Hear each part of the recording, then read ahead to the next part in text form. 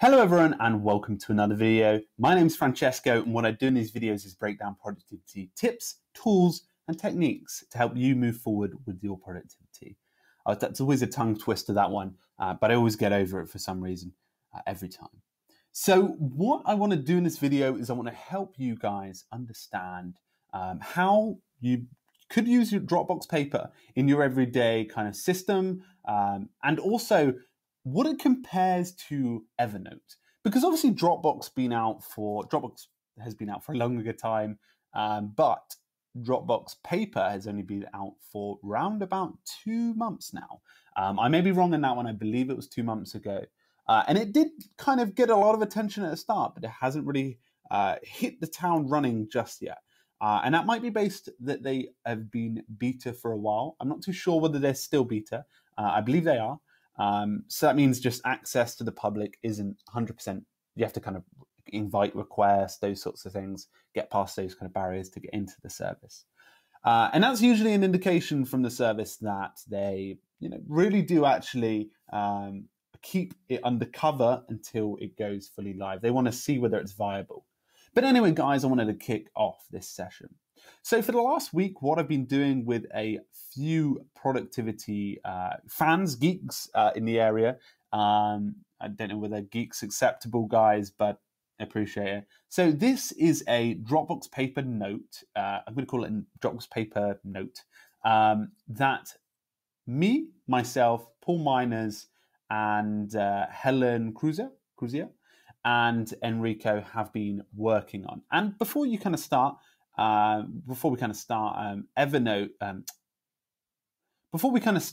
Enrico does have a feature at the end of this. I did want to give a kind of another aspect to the kind of using this tool. So let's get started. So obviously in another session, I went over how you can use this in practice, like all the kind of features, but this is a way of using it when you're kind of in a collaboration setting. So as you can see, they have really animated emoji over here. This is Helen. She's put something here. So Helen, I think, added this over here.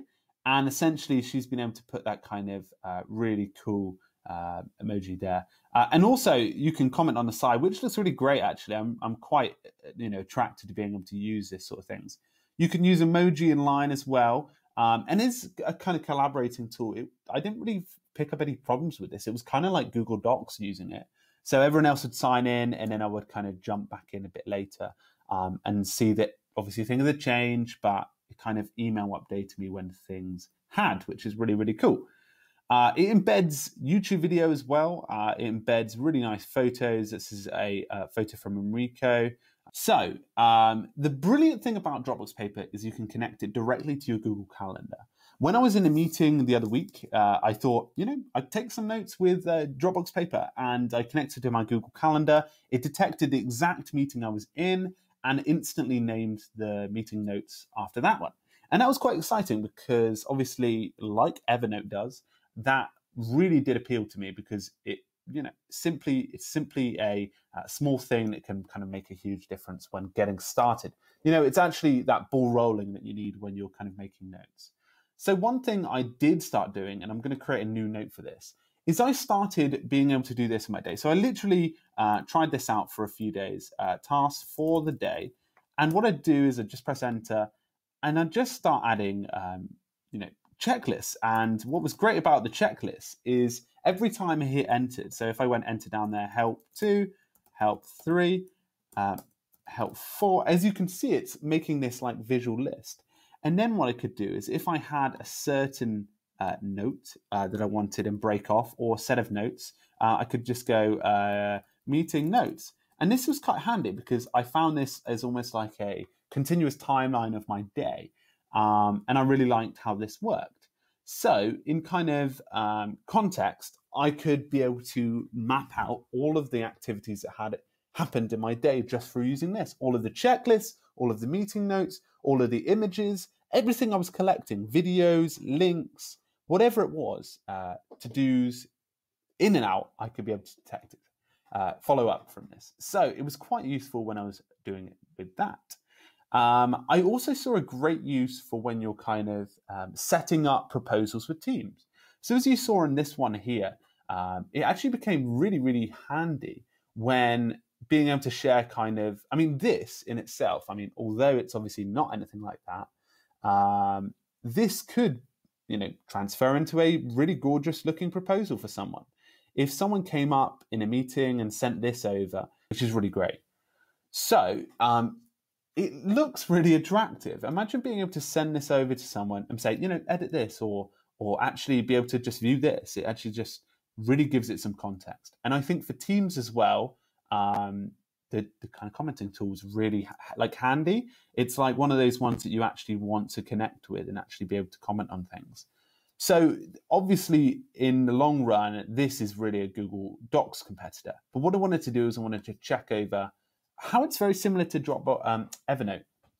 So let's just go out to the homepage. So very similar features to what Evernote has. Dropbox Paper allows you to create the notes and have a stream of recent, created by me, shared by me, and obviously delete it. You can also favorite all of them and have folders and following. In Evernote, you have these notes in a stream. You can see the ones you've created. You can access the ones who are shared. You can't do that in real time, though, like Dropbox Paper. I don't believe you can do it in real time fully to an extent that is impressive in use. You have access to folders, which are called notebooks in Evernote. You also have the ability to favorite stuff. And don't necessarily use Evernote. You can use the shortcuts feature inside Evernote, and it essentially takes the notes, or for this case, it could be notes or documents in Dropbox Paper, and essentially just pin them for later, so that you can have easy access to them. They might be really important, but they might be really accessible at the same time. The folders, the following was quite an interesting one. So you can follow a certain activities. And I'm not sure Evernote has this kind of real great kind of notification feature. So Evernote has the ability to see notes, but the updated ones go to the top. So you can see the most updated note in your stream. Maybe that's you sharing up with someone and seeing that it's been updated. But you actually don't have the ability to follow a certain stream of updates. And what's great about this is, as you can see at the bottom, you can see exactly what's edited directly into that content, which is really, really awesome. Really awesome. One thing that it does have over Evernote is I'm using it on a Chromebook. So as you can see, I'm using a Chromebook. Up here, I'll talk about this kind of banner if you want me to in another episode. But So I'm using it in a Chromebook, and the kind of benefit to this, the negative of this, is that Chromebooks are fairly slow when it comes to using basic services. And that's not its fault, but it's very fast, which is great in other areas of the kind of spectrum. But Dropbox Paper seems to be much snappier than Evernote it feels very clunky, Evernote. Although they kind of, kind of cleaned up and innovatively made a new experience. I don't think it's as good as the experience I've got on this service so far. I'm finding it much easier to be able to type comments and activities into Dropbox Paper, and I'm actually really attracted to using it much more. As well, it's got integration with Dropbox, of course, which Evernote doesn't have. And one feature that I hate when I'm using Evernote is whenever I'm like, oh yeah, there should be. I mean, I'm using the internet version, so it's a little more different, but it's the same sort of thing on the other versions. When I want to add something, I have to choose a file, attach it, and then the image comes down here. I have to copy and paste it and drag it up here. With Dropbox Paper, you can kind of be able to. So if I just put, it's reconnecting. Sorry, this is my internet being really bad. So Twitter there. I don't think it'll come up, but essentially, I could be able to put images in there in line, and it would look really great. It would just be really fast and really simple. So I'm just going to add an image quickly just to demonstrate this. What I've just done here is I've just added an image. I think it's just uploading it. There it is. So this is the new banner for the website. So just kind of a little sneak peek. So what I've done here is I've simply just uploaded this through the web.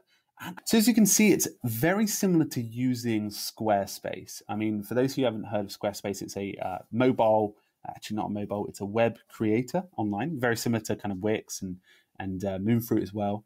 but essentially it brings images into kind of real clarity. As you can see here, the kind of design and display is very similar to Squarespace, and also kind of reminds me of Medium too. So it's a very attractive service when using them in kind of tandem. You can kind of get a continuous experience. I don't think Dropbox intended this, but it actually does look quite attractive. So Evernote, in the kind of picture, big picture, paper does look like a more attractive option. But the one thing that kind of drives people over to Evernote is Evernote, you can create things like reminders, you can create tags, you can create lots of other context to a task that allows you to complete it. And also it's a much more mobile friendly experience. Obviously at the moment, Dropbox Paper haven't got their mobile experience up and running, but it's something that is a real winner for Evernote at the moment. I would actually like to see what this looks like in mobile format. If they did this offline, if they kept the service running more than a year, 2 years, I'd say, I'd be extremely happy to use this above Evernote. Although I really don't think, despite the user base and how smooth and easy it is to use it, Dropbox will actually continue this because they're in a kind of space where they're testing out a lot of stuff. Paper makes sense in their ecosystem. Paper just actually makes sense. It sounds like a viable option. But for the moment, I'm not too sure whether it's something that they'll get a huge amount of traction off. They've done some amazing marketing around it. But for me at the moment, Evernote just seems to be the daily active user.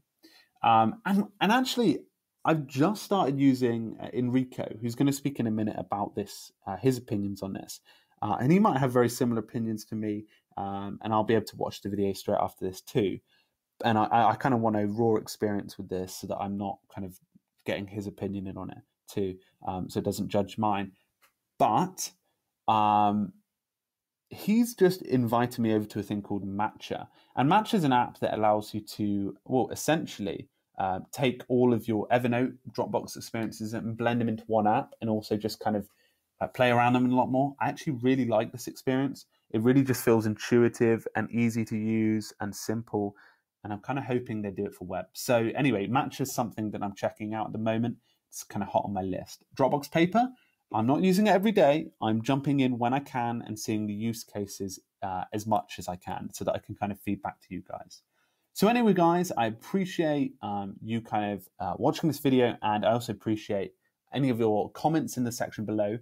Remember, the comments act as the show notes. So it's really important for anyone to comment there who has an opinion or who has the ability to add more to the conversation. I'm going to jump over to Enrico, who's going to actually give you some more of his opinions and also some of the stuff he's doing in this space, which is great. So thank you very much, guys. Make sure you have a great week. Keep productive, and I'll see you guys very soon. Thank you, and I'll pass over to Enrico.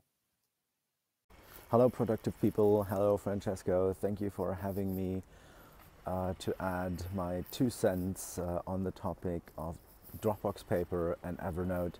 And I would like to get into the topic of collaborating, which Dropbox Paper is obviously made for. And productivity is very often about collaborating with other people. And yeah, let's have a look on how Evernote and Dropbox Paper compare on this topic. When it comes to collaboration, Dropbox Paper and Evernote both have their pluses and minuses. Starting with Dropbox Paper, of course, I can collaborate with many people at the same time on the same document, given that all of those people use their computers and are online. The remote workers or mobile workers, they're having a bigger problem because what you have inside Dropbox Paper on the computer in the web interface is this little plus icon here, where you can quickly add your pictures, files, tables, lists, dividers, and so on. This is not the case for the web interface on your iPhone, where you simply are bound to writing. You can add pictures and videos by pasting the URL, of course, But this is a huge minus part, that I don't have this little plus icon, because most of the time I would rather pick pictures I have in my photo roll on my device, on my iDevice, than searching for some URLs that will parse a picture inside the Dropbox Paper document. So when it comes to collaborating at the same time with many people, Dropbox Paper definitely wins for me here. You know, taken into consideration the minus that it is not suitable for mobile workers. In Evernote, collaboration centers around the work chat, of course. So here we can share notes, notebooks, and information. And yeah, working on the note is a solitary gig always. So if I send a note out to Francesco, he then can open it in his Evernote client. He can work on the note. When he's done, he just notifies me quickly via work chat, Enrico, I am done, you can take over, and then I can start working on the note again. Once we start working on the same note at the same time from two different locations, it will ultimately result in a syncing error, and that is not the thing I would want in a software that tells me that I can freely collaborate with my co-workers. So yeah, Evernote definitely loses here when it comes to collaboration. Big groups, for example, I can have many people on a notebook. This one is the privately shared Bending Evernote notebook. Currently we have 171 people in here, but they have no rights whatsoever to change the notes in here, so they can freely watch, which is nice, and they can just notify me via work chat what they think about a note by either duplicating it into their system, sending a copy to me with with edits they have made, but yeah, as said, working together at the same time on the same note is just not possible in Evernote. So collaboration is possible, but it's not what I would want out of a service that tells me that I can collaborate with people. It's just it's a big limitation. So I call it a draw between Dropbox Paper and Evernote, mainly because most of the time I am using my iDevices to get my stuff done, and I just cannot use Dropbox Paper on my iPhone without having the option to freely add files or anything like tables or pictures on my phone. So I'm handing over to you, Francesco. Thanks for giving me a couple of minutes to add my opinion on Dropbox Paper and Evernote. I'm always enjoying your vlogs and postings, so keep up the good work in 2016. Best of luck. I wish you all a very Merry Christmas, and yeah, have a blast over the next few weeks. Enjoy yourselves. Goodbye.